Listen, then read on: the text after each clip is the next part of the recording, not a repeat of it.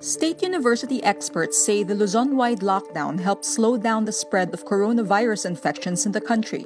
But the experts from the University of the Philippines also anticipate an increase in COVID-19 cases once the lockdown is lifted. Based on their estimate, the number of coronavirus cases in the country may reach 9,000 to 44,000 at the end of the Luzon-wide lockdown on April 30. They say over 50,000 people may require hospitalization at the peak of the coronavirus pandemic in the country. This number would overwhelm the local healthcare system. Pasig City Mayor Vico Soto says Wednesday, April 22, it might be too early to end the lockdown, at least in Pasig City, with coronavirus cases still on the rise. Parang sayang if we lift it now when there are still a high number of cases and an increasing number of cases every day. Soto also says help from the military in getting people to stay home will be welcome as long as they're doing their jobs properly and they're not breaking any laws. As of Wednesday, April 22, there are 6,710 COVID-19 cases in the Philippines with 693 recoveries and 446 deaths.